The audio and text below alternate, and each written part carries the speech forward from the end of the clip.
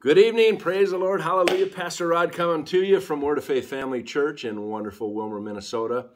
Glad you're with us, whatever time of day you're watching. We record these Wednesday evening before our Wednesday evening service, but just thankful that we have this opportunity just to chat a little bit about the good things of God. We've been talking about healing the last few Wednesday nights. We're going to pick that up again. And I believe it's important. I think it was last week we said, the best time to hear about healing is when you're well. So many times in every area of the Word of God, it seems like so many believers, something happens to them and then they get into the Word, where if we stay in the Word, be full of the Word in every, subject matter that pertains to our life, then things, may come up against us, but we know exactly how to attack it by the Word of God. Revelation chapter 3:11 tells us that we're to hold fast to what you have so that no one may rob you, it says in the Amplified Bible. And in John 10:10, Amplified, it said, "The thief cometh only to steal, kill, and destroy." Jesus came to give us life and life more abundantly. He didn't give us a life to, or a lot of people think that God tries to teach them a lesson by putting sickness on them. There's nowhere in the Bible that you can see that is true. The thief cometh to steal, kill, and destroy. 1 Thessalonians 5:21 tells us that we're to hold fast to that which is good. And in the light of what we've been teaching, healing is good, health is good, wholeness is good. So we have to hold fast to it. Don't let it go. Hold fast and tight to healing with the hand of faith. Many times people will go to meetings where there's a well-known healing preacher, anointed by God. They get healed and praise God for that healing.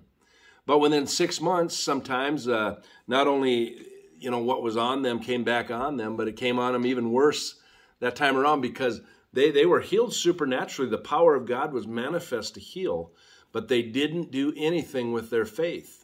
And that's the only way we can hold on to those things that God has provided for us through the Lord Jesus Christ. And the covenant that we have with Him is by faith we hold on to those things that God has given to us. And you gotta put your faith to work.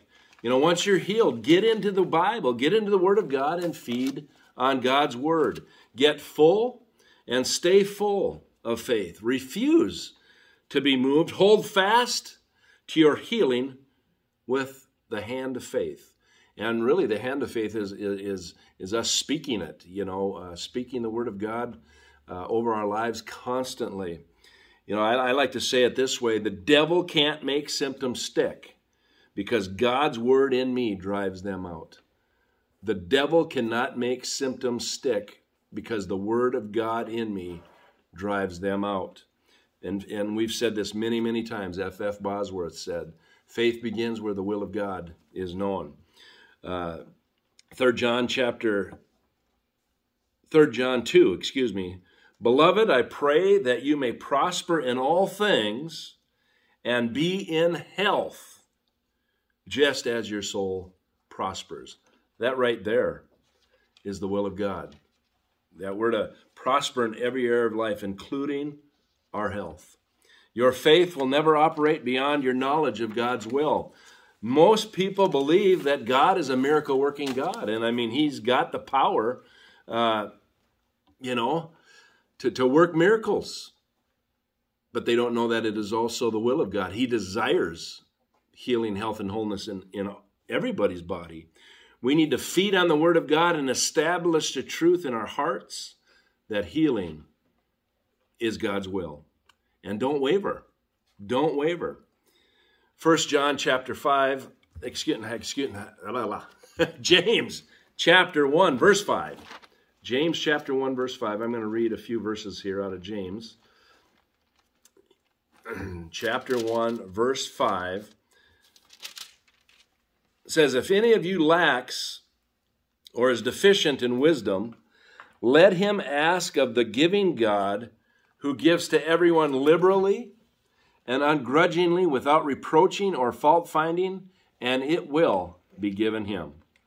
Only it must be in faith that he asks." In other words, you got to know what the will of God is before you ask. with no wavering, no hesitating, no doubting. For the one who wavers, hesitate, doubts, is like a billowing surge out at sea that is blown hither and thither and tossed by the wind. For truly, let not such a person imagine that he'll receive anything he asks for of the Lord. For being as he is a man of two minds, hesitating, dubious, irresolute, he is unstable, unreliable, and uncertain about everything he thinks and feels and decides.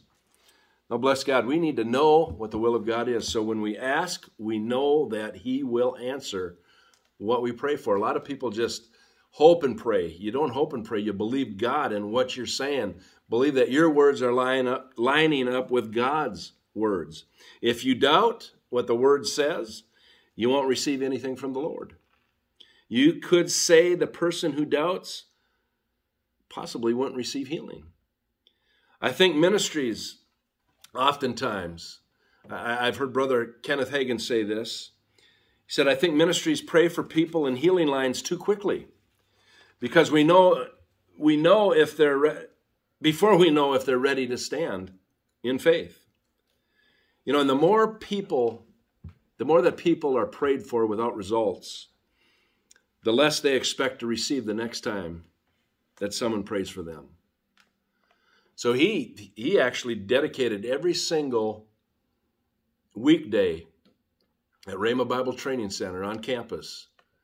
He had healing school every Monday through Friday, teaching people not just how to get healed, but also putting in the believer the ability and the faith to go out and administer healing to others. See, that's how important faith is for healing.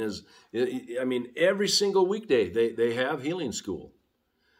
You know, and oftentimes, you know, he'd tell people, you know, I'm not going to pray for you if you can be here for the next several days, and then I'll pray for you. But of course, if you're just here for a day or two, we'll pray for you and we'll agree with you. But the best way to receive your healing is by your faith, not just some miracle. Thank God for miracles. But when it's your faith that obtains it, it's easier for you to keep it. Amen. We'd be better preaching more on healing. We're talking to preachers now. To get people's faith built up now listen to this, before we religiously lay hands on people, because that is what we do. Jesus' main ministry was to teach, preach, and heal. He didn't just go into a city all the time. There was instances where there were things that were instantly done miraculously. But Jesus' main ministry, main focal point in his ministry was to teach people to develop their faith for anything they would have need of in their life. So I want to pattern my life. I want to pattern my ministry after Jesus. I want to get built up enough in my heart and mind and so that, you know, if the symptom comes, that the Word of God will drive that symptom out. And we should endeavor to do that with everybody that we have an opportunity to minister to.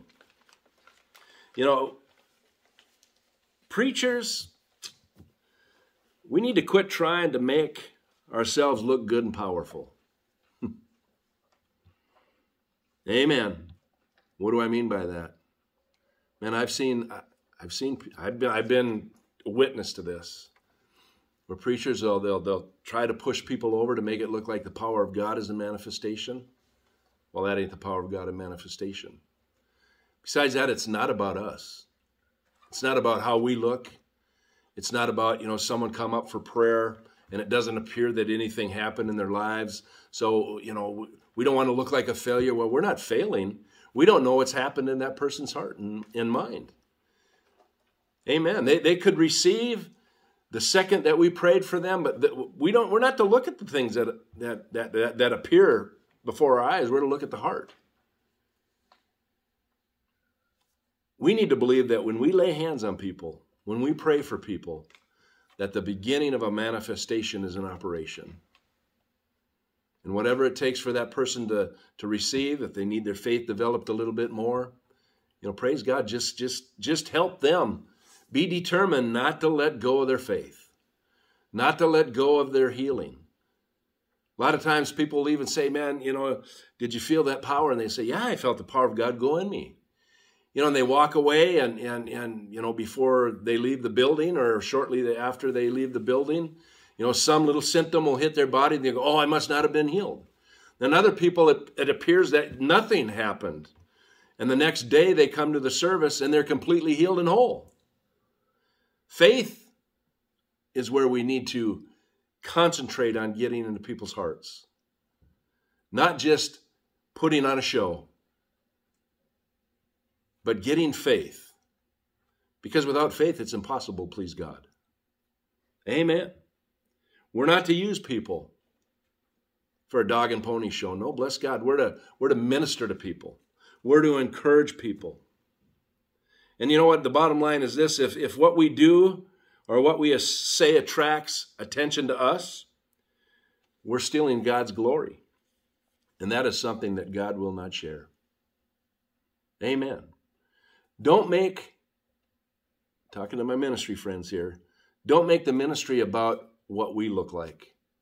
No, we're to give glory to God. We can't heal anybody. But the power of God manifested through us and faith being developed into somebody that they can receive it, that's where healing occurs. So praise God for the word. Praise God for the Holy Spirit power. Amen. And praise God for the opportunity to be used by God, to be a vessel, to bring hope, to bring healing, His healing power to those that are sick. I just wanted to remind you that we have our Sunday morning services here at 3010 7th Avenue Northwest in wonderful Wilmer, Minnesota. If you're in the area, 10 o'clock. Live stream, every Sunday morning service is live stream. We don't join the live stream until about 10:30 in our service. But we'd certainly love to have you be a part of that. And also on Wednesday evenings at 7 o'clock in our building, we've got ministry for all parts of the family except for nursery, but we do have a cry room, or we have television piped down into the nursery if you've got a baby and you'd like to come to church. Hey, come on up. If there's a little disturbance, come down and watch on television, and we just love to have you with us. Well, Father, I thank you for this opportunity that we've had this evening. Father, I pray for those that are hearing from the Word of God this evening. Thank you, Holy Spirit, for ministering to us. There is no distance in the Spirit. So we thank you for your manifested power. We thank you for the manifested power of the Word of God, where faith is developed by hearing and hearing and hearing by the Word of God. In Jesus' name, amen. God bless you, and till next time, we'll see you again.